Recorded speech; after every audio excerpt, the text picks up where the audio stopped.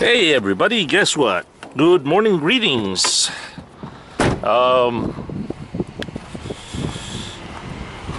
the new grill. Look at that. Look at that. I can even use it to shave my, or to use it as a mirror. No more bungee cord. Oh man, that thing is in there tight.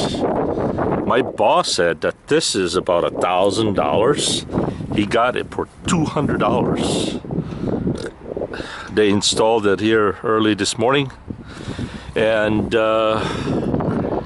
this is $1,000. This screen right here on the inside, believe it or not, is $200 just for that little screen. So now all Babyblue needs is a truck wash, which I plan to get on Monday. Alright, I better get going. We're on our way to Moorfield, West Virginia. I'll catch you guys later.